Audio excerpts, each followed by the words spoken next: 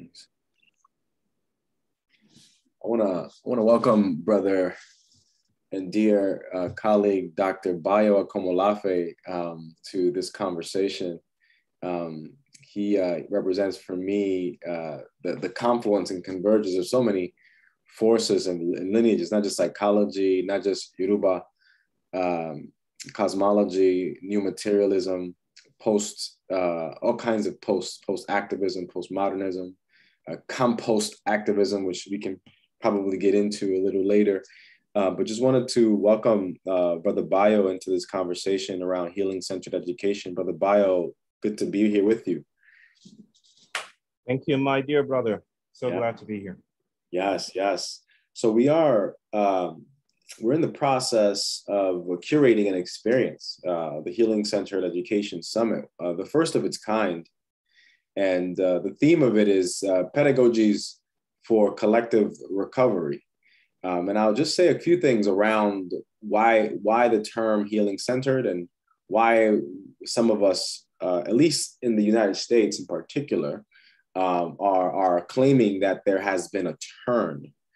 So very brief, over the last 100 years or so, there appears to be some evidence that, at least in the US, in terms of pedagogical approaches, there's been a more restorative turn, in the sense that you have the rise of restorative justice as an attempt to question the carceral state, the over-punitive policies within prisons, but also schools, and how, in large part, bodies of color and people of color are the ones that are subject to those policies. So restorative justice as a way to bring some kind of restoration to the justice system.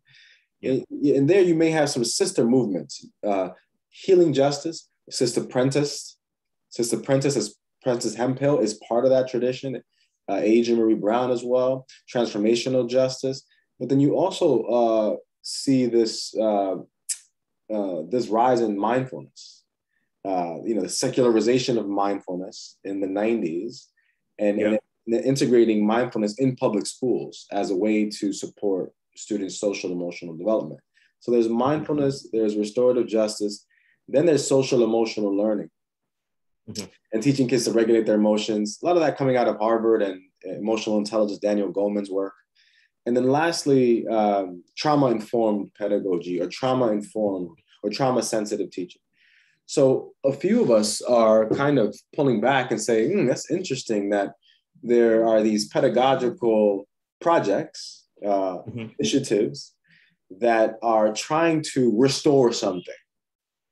Whether it's the curriculum itself, in terms of creating a more humane experience for students to be able to articulate their emotions, or a curriculum that's infused with social justice pedagogy to help students navigate understanding the systems that may be causing the trauma in the first place.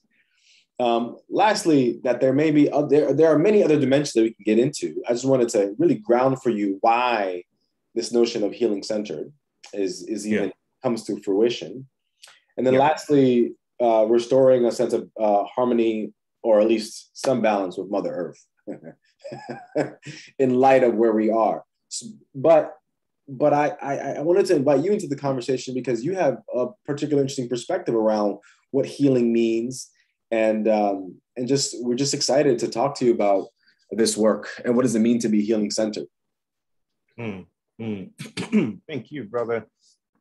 I was going to add to that beautiful lineage of approaches, a certain, well, it's not in the justice-oriented paradigms, but what has been noted in the literature as a neuroreductionism, that is a return to the body, right? So going back to the body again, the body matters, you see.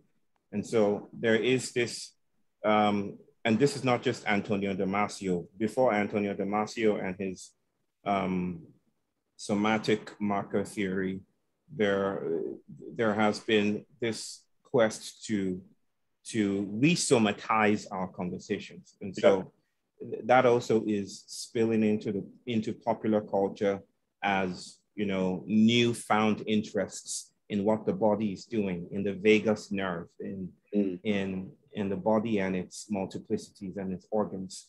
Taking a strand from that, my concern, and I don't think it's unilaterally or exclusively mine, my concern is, especially with the body and as it pertains to healing, is what discourses, paradigms, ideologies, assumptions are at work when we theorize the body. What body, right? Because the body doesn't just appear, unvarnished. It doesn't appear pure into space. Bodies aren't born. Bodies are made, right? Black bodies, white bodies are not born. They're made. They're manufactured. The somatic is always inexorably, irretrievably entangled with a semantic, right? So what ideologies are at work when we define the body? What risks are there? What is at stake? I feel that most of the time when we speak about healing today and recovery, we are conjuring the body of the capitalist state, of the nation state. We're conjuring the body of liberal humanism, brutal humanism, the body that is conveniently located within the Euclidean space of techno-bureaucratic capitalism, late-stage capitalism. And I wonder if healing then, or health, isn't rooting yourself into this machine, right? It like what it means to be well then is to be at peace with yourself, is to have your body function in a way that hospitals and doctors and all their practices can attest to as positive, is to be able to go about your work, is to be productive. I wonder what that means, what healing, recovery, and health means in a time when everything seems to be breaking down. What does it mean to be well on the Titanic? What does it mean to be healed or to recover when our bodies are now found to be concatenations of ecologies, no longer isolated subjects within, a stable geometry? No, the major point, and want to acknowledge you bringing in the somatic influence in the healing centered turn. The whole influence of the effective turn in the academy with Deleuze and Guattari and many others. Yes. All that kind of has kind of come to a point of spillage, I think, and then also just like more and more people engaging in decolonial approaches to education and trying to move beyond mind-body dualism and the whole Cartesian logic and the body being really, really central.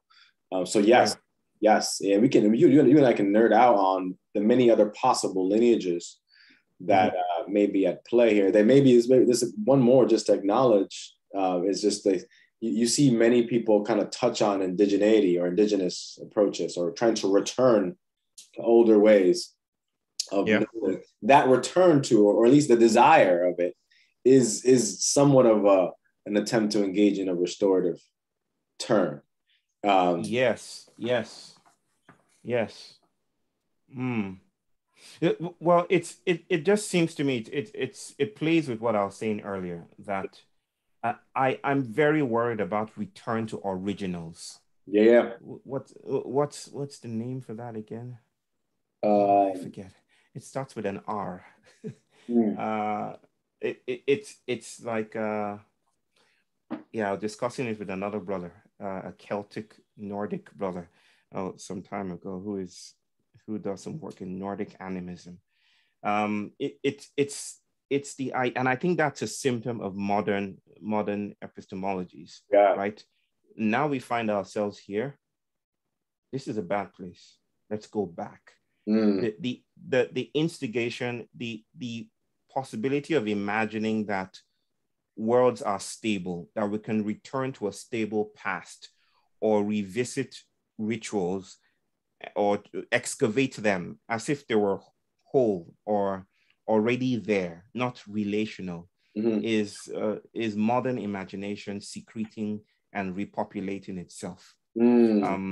So I'm very wary about attempts like even repatriation, you know, and let's go back to Africa. I don't know. I just lost myself here. Like, there isn't an Africa to return to in that sense. The Africa your fathers and your mothers left behind is not the same one you're returning to. There isn't something stable to return to. The world moves, as Chinua Achebe would say, and we move along with it. No, yeah, and I think that from some of the vantage points of some of the communities that I think are kind of coalescing around this, you know, healing-centered turn, there is a questioning of that. You know, what do we mean by what do we mean by restoration? So just in light of like that strand of indigenous, you know, reconnecting to indigenous knowledge, you know, there's just this attempt not to return, but to integrate, you know, some of the work of Sister Robin Wall Kimmer with braiding sweetgrass, indigenous wisdom, scientific. So just on many different fronts, on the scientific and research space, you know, trying to find different ways to explode traditional methodologies. I mean, post-qualitative research being part of that. So yeah, let's continue to trouble it, because I find there is some value in the healing-centered term, but that's why I invited intentionally, because you would purposely kind of trouble it. But this notion of trauma, obviously, you calling it out, you know, trauma within a specific universe and paradigm and world of in a political economy that works a certain way. But how do you think through traumatic experiences and rebounding from trauma from your lens? And is that even a preoccupation? Period. You know, it might not be. How do I think about trauma, recovering from trauma? Well, trauma is, I forget the authors. I'm very bad with memory this time. I think I haven't had my fill of dosa. but I can't recall the authors who said trauma is more or an ethical arrangement than a clinical reality. Right. I mean, the history of trauma is quite fascinating. How it was once called railway spine, right? And it came, the term over the course of some years, it was highly somatized. It was highly somaticized, emerging from the observations that people who were on the tracks, on the train, and suffered accidents were reporting with disturbances, with pains, maybe a lack of coordination, and to their manner. There's something wrong, but physicians couldn't nail it. They couldn't put their finger on it. So it was named railway spine. But you see, no one believes that crap. You know, because those people who were affected by it started to stake their claims to the railway companies who had now created this new technology that was faster than anything they had known before. People were traveling faster, but the accidents were becoming a new phenomenon. So people were like, you have to pay me for this. I'm feeling off. And the companies would be like, show us proof. Where's the proof? And physicians couldn't help. So increasingly, this somatic reality, named the railway spine, started to gain psychic characteristics. You know, they started to shift the goal post a little bit. So trauma emerged. This is never to say that it's not real. Real is contested, right? But that trauma emerged out of the vortex of economic, industrial, legalistic, juridical concerns. It wasn't entirely or purely some clinical thing that was just discovered. We should always be careful with the language of discovery. It wasn't just noticed. It was created and manufactured in policies, in lengthy treatises, in psychodynamic contestations. That's how it emerged. So I usually like to point that out, that it's not just there. Harm does not just come from without. Today the language of trauma has become so popular. It's doing so much of work that is doing no work at all. Everyone seems to be traumatized and triggered. The language that was allocated for instance, for PTSD, post-traumatic stress disorder, triggers and all of that now seem to have seeped into popular culture. So everyone is triggered now. Even the term trigger is triggering, right? So it's just, it seems it's doing so much of work that it's overdetermined, right? So everything now seems traumatic, and we're now bristled bodies, or what did Dave Chappelle call it? We're now brittle bodies. Brittle bodies, easily broken. I can say more, but I think you wanna take it somewhere else. No, but I just want to acknowledge the zeitgeist, right? There's a nerve. Yes. There's a nerve there that I think is provocative for us to kind of circulate around. Right. And even Science and Non-Duality, they had that documentary with Gabor Mate. Yes. The wisdom, and I was involved in some of the conversations around it, and it galvanized almost 3 million people to watch the incredible film. So there is this kind of deep hunger for conversations around trauma. And then also I think the pandemic as well, for many, has been traumatizing. But precisely, I think there is space here to kind of trouble what we're discussing. Let me just kind of frame, because so much of the healing-centered approaches that, I would say from my dissertation and research, some of the first evidence of healing-centered approaches, and they date along, they're dated in terms of history and human communities being able to create conditions, rituals, and circles to just be able to be in harmony with nature, but also deal with the uncertainty of life. But specifically in my work, I identify healing-centered pedagogies arising in response to colonial rule in indigenous communities. So there you go. The psychic preservation of one's own integrity in light of the assault, whether it be sent to boarding school or removed from land. I see the beginnings of restorative and healing-centered pedagogies there. And I think it's gotten a little bit more complicated and rich. Just to have you respond to this, that yes, trauma is kind of ethical entanglements, but also there are some concrete historical realities that many communities are responding to that require strategies, tactics, some of them fugitive, to respond to. Structure. I agree, brother. I agree totally. It's it's the question of Baruch Spinoza. What can a body do?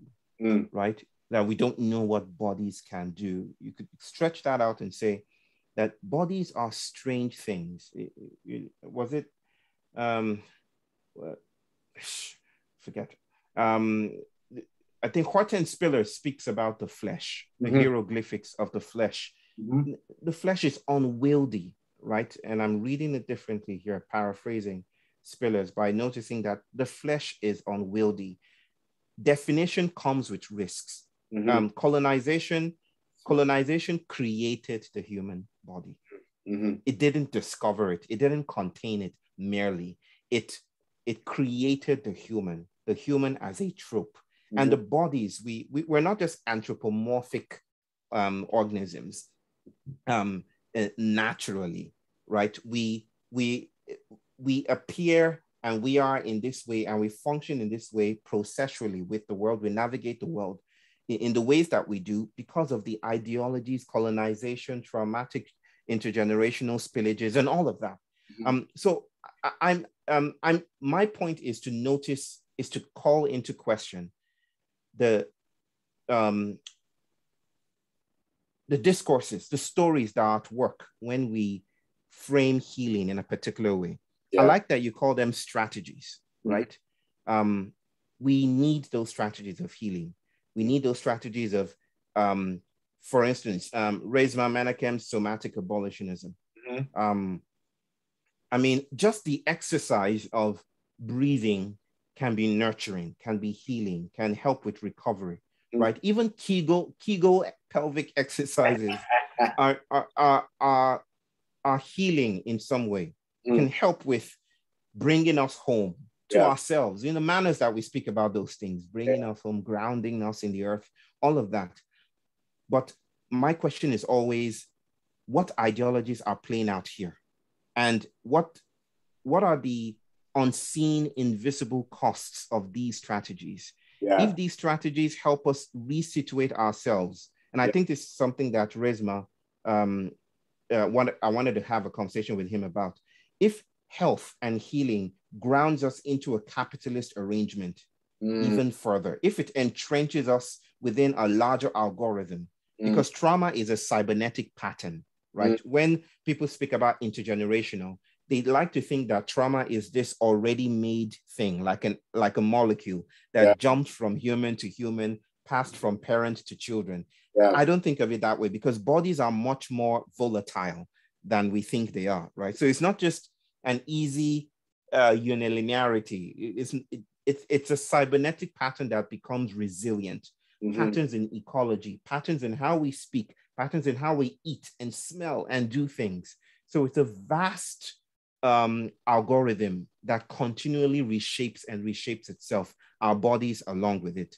My question is always to notice that if the soma is the point, where is the pencil, or where is the pen that is making this point? What is the font that is making this sentence that is our bodies, or that is healing, or that is recovery? And I think that's somewhat the strength of the constellation of folks that we're bringing together to have this conversation. That there's an explicit attempt to name the trajectory that we're engaging in to arrive at what we're calling healing centers. It's not neutral. It's not neutral. And again, inviting you to engage in this conversation is purposeful, so we can be uncomfortable and troubled. And you talked about how the human subject is created and kind of made, and especially by colonization. And part of what, in Resmaa as well, when he talks about white supremacy, that part of the definition of human, at least in the last 400 or 500 years, is largely defined as whiteness and white maleness of property owning being at the pinnacle of hierarchy. So, but I think you have some fascinating notions around transraciality. We don't have to go that deep yet, or in this conversation. But I'm wondering, maybe if you can channel your Yoruba tradition here. Yeah. And like, what can you think through in terms of like healing strategies or strategies for recovery and restoration in terms of individual and communal resilience? Yeah. I think that our bodies are largely constrained by humanist imperatives, that the invitation to be well, to function, to be productive is largely humanist. And because it's humanist, it's tethered to growth imperatives. And because it's tethered to growth imperatives, it's tethered to modern imperatives and progress narratives and development. And then the turtles go all the way down. Yeah. You see. So I think, we are always overwhelmed. We're always, I like to shift the language and I say, we're always diawhelmed, to talk about crisscrossing diagonal influence of our force fields. So it's not a geometrical relation of up and down, like overwhelmed. It's that all around us, or rather, to put it simply, we live in crossroads. Mm-hmm. We are products of crossroads, Mm-hmm. cross-hatching influences. But I digress. So the Yoruba people speak about crossroads as how bodies come to matter, mm-hmm. right? Mm-hmm. Which is the reason why Eshu is the man of the crossroads. Mm-hmm. Crossroads are where monsters cohere. Mm-hmm. Crossroads, in a sense, we are monstrous. Mm-hmm. So every definitional gesture is a risky move in teasing out stability from the volatility of the crossroads. Mm. So this is the reason why Eshu is often needed when healing becomes sickening. Mm-hmm. Right? So where I've been going to with writing and speaking is trying to say that if healing, for instance, if justice gets in the way of transformation, what do we do? Mm-hmm. If healing becomes a problem, that is, if your wellness, if you go to the doctor and the doctor gives you a clean bill of health, right? Mm. What are the tentacular implications of that? To be well within suburbia in dying ecologies, in a time when in Kabul, for instance, people are now struggling to jump on the wheel of a plane that is leaving Afghanistan, right? What does it mean to be well in the midst of suffering, right? So this is why I speak about the risks and what is occluded when we get well or when we recover. What are the what is the architecture of speaking that way? So the Yoruba people offer the crossroads or orita to bring our minds back to the influence and the need for trickster gestures, for trickster dimensions. Yeah. So the Babalawo will cut open the flesh to make you whole. Think about the irony of that, to cut you, to put you together, right? And I think in a sense, we need a form of falling apart, right? Because our healing justice paradigms could do a lot, could situate us, because we're living under oppression. Yeah. We're living under the boots of police brutality. We're living in the violence of the nation state that has been subsidized by pushing it to the edges, right? We're living in climatically uproarious times, tremulous times. It's difficult to live in these times.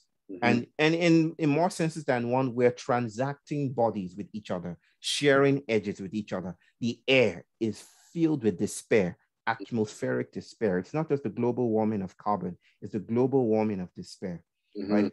So the ways that we have learned how to do this is to push it out, is to learn to breathe in, is to learn to pay attention to what our bodies are doing. And that is good. We need that. I need that. You need that. Your son needs that. My children need that. But it always comes at something lost, right? This is the way the world works diffractively. And I'm saying that we're in such a time when we need to start paying attention to those fugitive things that slip away when we become well, right? Yeah. We need to lean closer to those trickstery shamanic dimensions that may bring us closer to failure, to illness, to grief and despair, and help us notice that somewhere there are places of power. I call them cracks that might help us find other ways of being in the world. Yeah, no, yeah. And I think part of what drew me to this particular conversation with you is because you would force me and many of us who are in this particular turn to articulate what I'm about to say, that, you know, the notion, the framing of healing centered adds the center, you know, the healing centering, you know, restorative processes or processes where we may become well. But I think for me, there is a trickster-like fugitive actual move, at least how I enter the conversation, is that the healing center is actually the plotting of the coordinates in a particular location that enables us to pay attention to the erasure or to the spillage, or as you would even say, the crack. Right. So I'm even open to the point where, I mean, in a sense, I'm theoretically promiscuous. So healing centers, sure, sounds sexy now, but what's next? You know, I'm kind of more interested in composting. How does a healing centered approach is a form of theoretical and practice-based composting that then enables a flight. Yes. A line of flight. Yes. So just wanted to give you a little bit of insight in terms of where I'm coming from at that. I play within the paradigm. I see its dysfunction, but I'm trying to see what else is here. Yes. Well, I think that maybe I think it's very interesting how you think in terms of coordinates, right? Constellations, right? And I think we need those spillages need boundaries to be spillages, obviously, right? So that's already, I think we can understand that. We can agree on that. My problem is, again, the language of risk is what I want to center here. Is that the familiar has a way of repurposing itself. Yeah. Right, and so it's this circle of convergence, right? That healing comes at certain costs, and the costs may be, what is at stake may be transformation, and because there's something conservative about healing. That's why the language of restoration, coming back to ourselves, it's about that, right? And I'm worried about that in some sense. I do not deny that because I need it again, but this is highly nuanced, right? I feel that the bodies that were given to us as props for the white body, or for how whiteness wanted to make and is making the world, and it's worlding the world, that's a slave suit. The human is a slave suit, especially for minoritarian bodies. It's like, wear this is the clothes you wear, and when you wear this, we can look at you and know that we are superior. We can know that we are doing the right thing. This is, I do not even moralize colonization, that it's bad or something. I'm noticing, of course, within certain spaces, I'm moved to moralize it, but and I'm not justifying it either, but I'm just trying to say that the bodies that were given to us, stilts, props for this white modernity, I don't want to indefinitely make it well, right? You know what I'm saying? I don't want to polish it all the time, right? When the world gifts me a crack in that slave suit, I can stitch it up again. I can stitch my uniform and put it back together again, and that'll be fine. But maybe issue sometimes says, don't stitch it up yet. Maybe tear it apart a little more and see that there are other ways to stitch your dress. Just like that woman on the slave ship tore her dress and stitched a rag doll from it. Maybe there are other ways we can put our bodies together. That is a refusal of the plantation's imperative to be well, to show up, Black excellence, be good, rise to the top, this is the reason, brother, why I say Blackness is the search for new disabilities, right? Right. No, yeah. And I think, so just like that idea of, a shoe, or as a metaphor, thinking about, let's say, a wound or an experience that is about healing completely from that particular wound, but rather like what's enabled with keeping that wound open, what kind of future possibilities can come from that. And I think part of, at least from my vantage point in terms of this work around healing centered, is developing at least the beginning of some resilience in order to sit in the heat of the wounds, whether they be historical, whether they be intergenerational, whether they be individual, and then engaging in community, obviously, and then in discussion that allows us to go somewhere else. At least that's kind of what I'm kind of thinking about. I'll just say that there's a lot of, as you said, like there's a lot of the zeitgeist around thinking about trauma. There's all this notion around post-traumatic growth. Post-traumatic growth, yes. Right? And growth obviously falls within the particular paradigm or what that means. what it is. Yeah. So there is this notion of post-traumatic learning now as well, which I kind of like a little more. And I think maybe that coming back to Eshu and leaving the wound a little open is like, what does it mean to engage in post-traumatic learning in a more rich way? I think the term post-traumatic growth is one way the academic world is coming to learn something that is scandalous, that I sometimes want to utter with poetic license. And that is that I don't think we can get rid of trauma. Right? Let me put it this way, I don't think there's any humanist or human-based protocol or set of rituals that can banish trauma. I think trauma is more than human.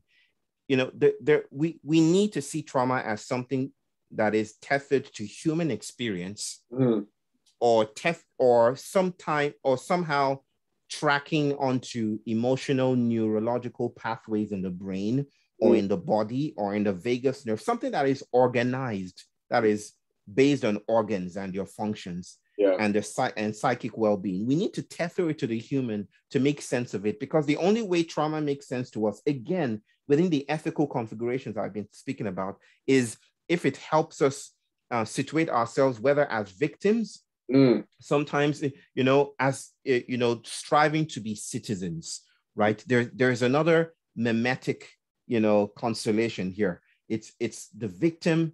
This is the reason why Black bodies historically, especially in white oppressive systems, have strived to enter into the space of the victim, right? So that you can see me, because there's a fast track to citizenship if I can only get on that escalator that starts from victimhood. But of course, the nation state knows how to dismiss Black victimhood. You know, it knows how to dismiss it out of hand. It knows how to say, nah, we're not going to grant you victimhood. Well, again, I digress, brother, but I digress all the time. The point I was trying to make is that if we frame healing exclusively as this tiny linear road to recovery, we might lose sight of the other communal animist possibilities around us that are inviting us to do something else with the world. Because I don't see the human as an atomic presence in the world. I see it as a processual, relational being or becoming in the world. But your question again, brother, remind me of the thing you said before this. I've lost my way. Well, you know, we both got too excited. We both got lost in this moment.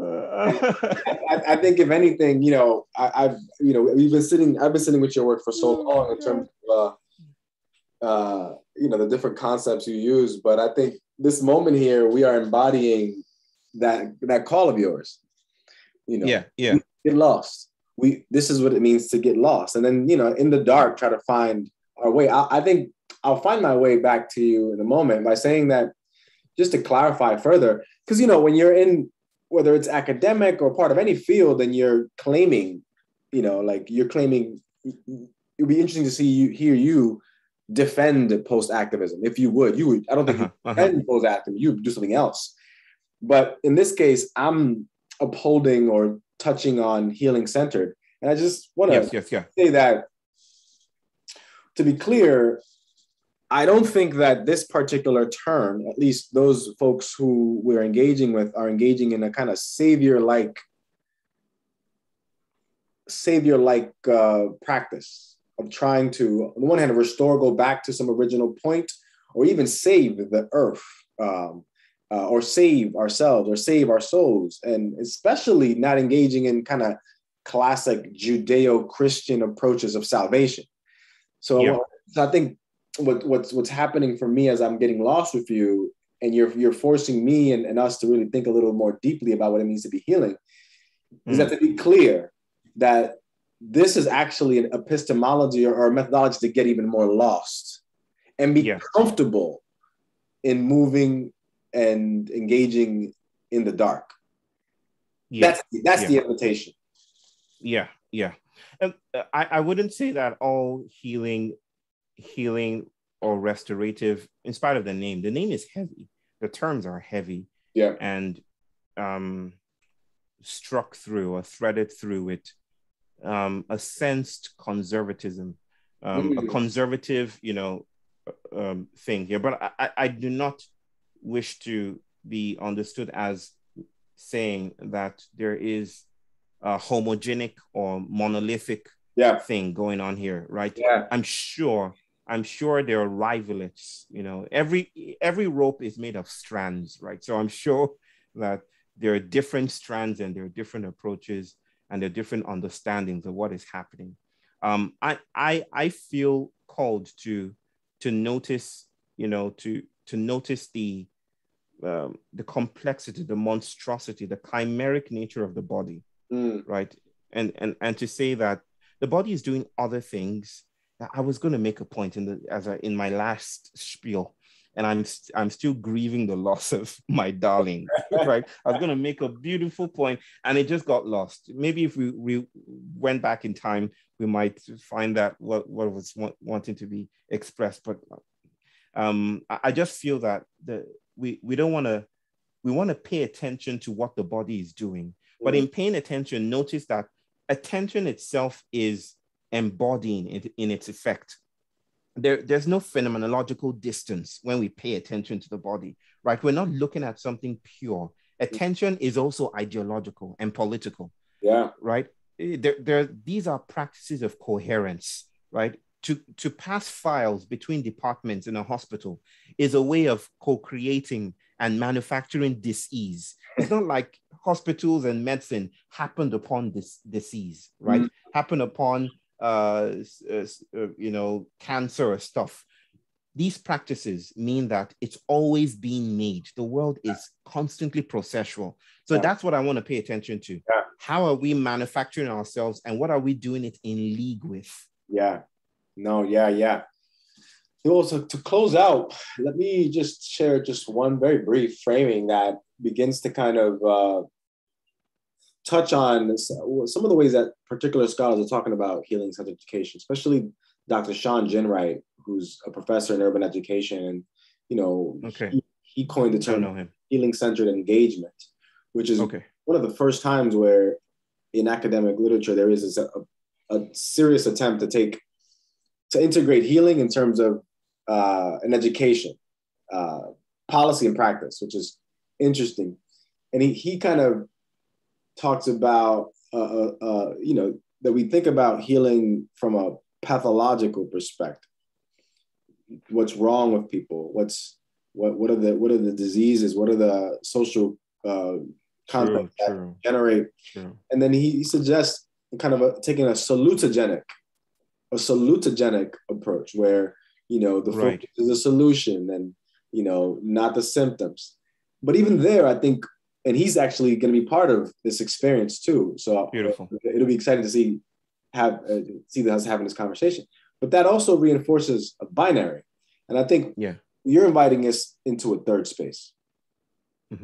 You're inviting us into a third space. And I just appreciate the pushing that what's happening outside of us naming or engaging in healing center. What are the other phenomena that may be happening in the context of trying to engage in this project? Right. Brother, let me ask a question. When I say the terms Black excellence, what comes to mind immediately? What was the first thing that came to mind when I said Black excellence? I thought about Oprah. And I said it. Yes. Oprah was right there in my mind. I lie not. It's just right there. Oprah. It was Oprah. Black excellence. Oprah. Let's not go into that rabbit hole. But the thing is, to juxtapose the urging towards showing up, striving, appearing and showing that we've got our own as well. We don't call it Black excellence in Africa, right? We just call it development because we want to eat, you see. So Black excellence is the diasporic version. We call it development. Oh, look, we have skyscrapers. there's almost a somatic corollary as well.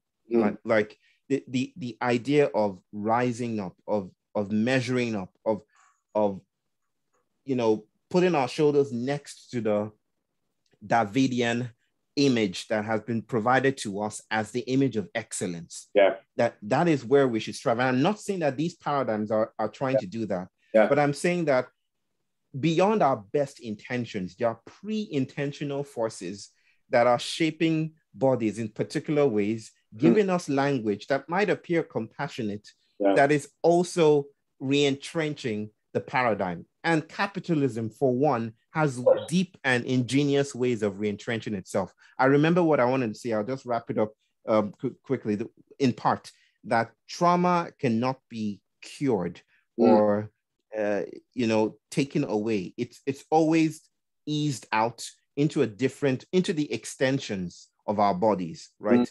I think of trauma as atmospheric. And I think it's not bodies that have trauma, it's that trauma enlists bodies in how it comes to matter, right?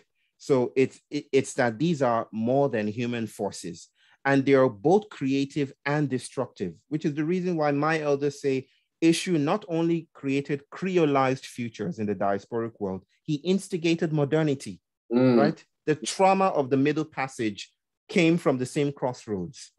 And so any humanist attempt to get rid of it, I'm usually suspicious of. And so I want to ask questions about that process and say, what else is happening here? Exactly. And just thank you so much, brother. This is exactly what I needed, and what I think the community needs is to hear a troubling of this notion of healing, because we see that across the next few years, I think thinking about trauma and all kinds of theories around trauma will become popular. And I think we should hold a level of skepticism and then hold a little bit of promise if possible, but all in the purpose of fugitivity and what you call composting. So just thank you so much for this conversation, brother. Thank you so much, brother. Yeah, man.